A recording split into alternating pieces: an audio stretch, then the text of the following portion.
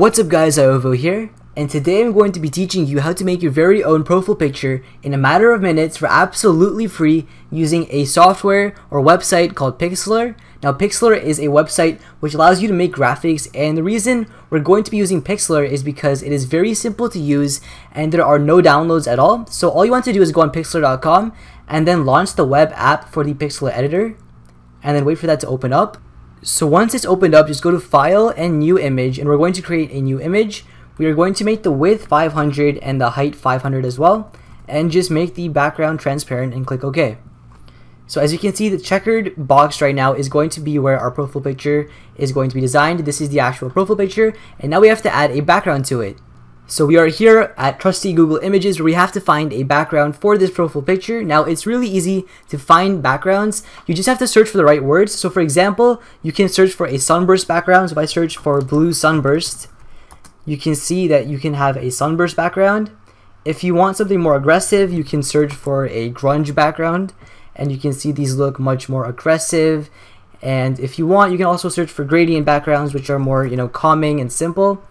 And just find a background you like. So I like the look of this background, so I'm going to click on View Image, right click, Save Image As, and just save it as blue gradient and click OK, and it should be saved. So now we have to make this new image the background image of our profile picture. So we're going to go to File, Open Image, and then we're going to put in the image. So it was called blue gradient, I believe. Yep, it's right there. Click Open, and it's going to open as a separate document.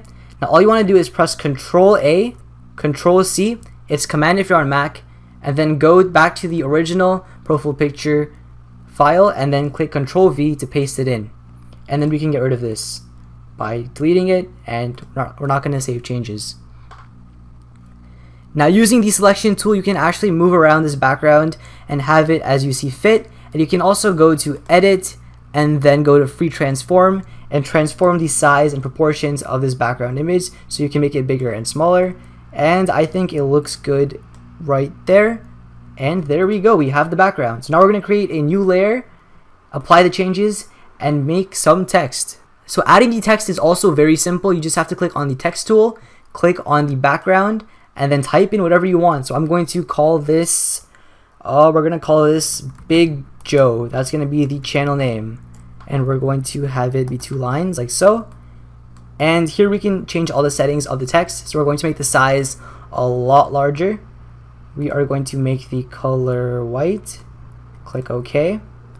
We can also change the style and make it bold, and change the font as well, and find a font we like. So I like the font Batman Forever. Now if you have any fonts downloaded, they should show up here as well. And then just click on the font you want. And then finally we're going to center align it so that everything is centered, and then click on OK. Now we can also add some effects to the text once we're done actually typing it out. All you want to do is make sure the text layer is selected, and then click on this button with the little burst on it. And from here you can add 5 different styles, so I'm going to see which ones look good. And as you can see, the bevel makes it look 3D, which is pretty cool. So I'm going to add a bevel, and I'm also going to add a drop shadow, and that looks pretty cool, and I'm going to click OK. And finally, the last thing you have to do is go to File, Save, and save this image so you can call it whatever you want. I'm going to call this Big Joe. We're going to save it as a JPEG and move the quality up to 100 and click on OK. And we can save it wherever we want, and it's going to be downloaded there. And there we go, we're done. And that's about it for this video, guys. Like I said, this is a very simple tutorial on how to make a basic profile picture for free. Now, if you guys want, you could always experiment and learn other features of Pixlr and add them to your profile picture, or you can use other softwares like Photoshop, but this is a very basic tutorial, and it's going to help you have a profile picture set up in a matter of minutes. So hopefully you guys did enjoy this video. If you did, be sure to give it a big thumbs up. And as always, thanks for watching. My name is Ziovo, and I'm signing out.